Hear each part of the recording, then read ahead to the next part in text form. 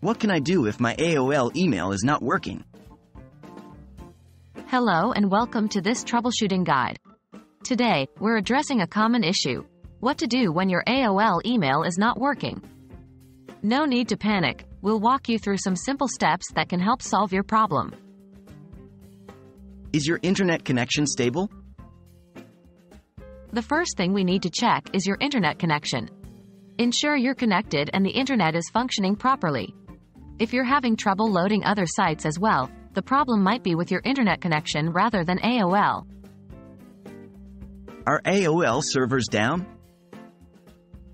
If your internet is working fine, the next step is to check whether the AOL servers are down. AOL occasionally undergoes maintenance, which may cause temporary service disruptions. To check this, you can visit various websites that monitor server status. If AOL is experiencing issues, you might need to wait for a while until the problem is resolved. Are your login details correct? Next, verify that you're using the correct login credentials. Double-check your username and password. If you're unsure of your password, try resetting it using AOL's password recovery options.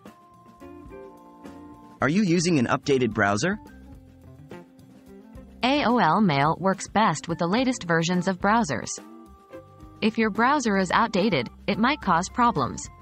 Try updating your browser or switch to a different one to see if it resolves the issue. Also, ensure to clear the cache and cookies, as these can sometimes cause loading problems. Is your mailbox full?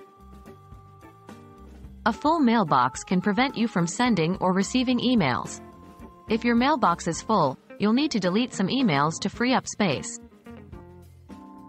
Have you disabled Firewall? Sometimes, Firewall settings can block certain aspects of AOL Mail. Try disabling the Firewall temporarily to see if it fixes the issue. Remember to re-enable it afterwards to keep your computer protected. We hope that following these steps has resolved your AOL email issues. If you're still experiencing problems, it might be best to contact AOL support for further assistance.